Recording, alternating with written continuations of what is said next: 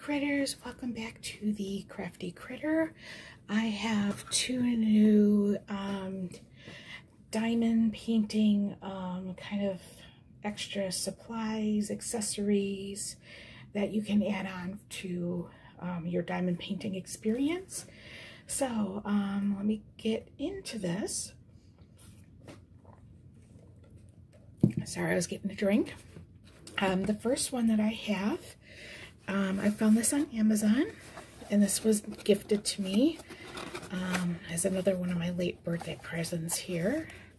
And this is a pet vacuum, and yes, here we'll turn the, so it comes like this, and it does take 2 AA batteries, which I've already kind of put them in here. So there's a little on-off switch. This here is to detach the vacuum part, which is, of course, the mouth. So we need to try this. And I've got some AB drills here, which, you know what, are not going to be the right thing. Hold on a second.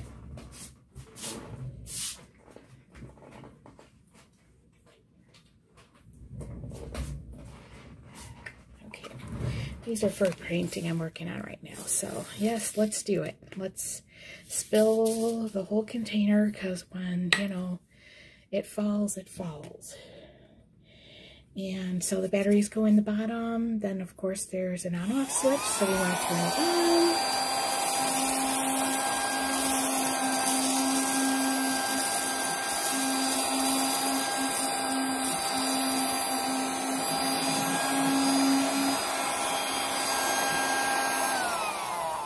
Turn it off.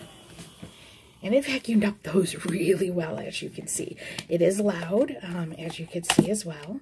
So then you push down on the button and detach the head. And yeah, it looks like one little bell out here. I got a tray here. And we open up this compartment here. And there's all our drills. So we shake them out into a tray, which I think would be the best way of doing it, because this hole is too big.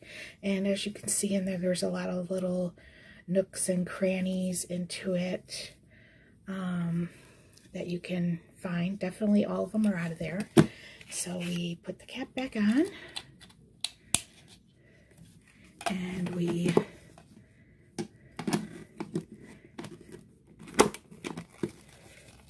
push the head back on. There we go. That's the little cat vacuum. And then we could just take and pour our diamonds back into a jar. And of course, spilling a few along the way. But this would definitely, I think, work if I spilled a whole tray of drills in my work area and needed to clean them up. If I spilled them onto the carpet or onto the floor, I don't know how that would work. I mean, actually, in the areas I work, it's hardwood floor, so I'm assuming it would vacuum up just fine. As far as having extra debris in it, that would kind of be horrible, but I suppose you could sift out that debris in one of the trays, and this would still work really fine. I am pleased to kind of have this in my little diamond painting toolkit. It'll be strictly for vacuuming up drills. I will not be vacuuming up anything else with this, but it is darling. It is cute. Look at the little face. It is really, really happy with this. I love it. So there is different vacuums in that that you can find online. So I've got this on this came off of Amazon, so I will put the link in the description box below, and then you can also go on to Amazon and check out others. And then I finally got one of my own. I've been seeing everybody with these online, these Xyron sticker makers, and I have been wanting one for so long. So I finally got one. This is the square unit one that is 3 inches. So again, I will put the link to it below. So I love the dark, dark purple. It's beautiful. So there are plenty of people that'll show how this works, but basically we insert our item here and then you pull and it would make a sticker out of whatever you put in there. And then you just kind of rub it and then peel off the coating, peel off this top piece, and yeah, there we go. So I am definitely excited to finally have one of these. It is going to make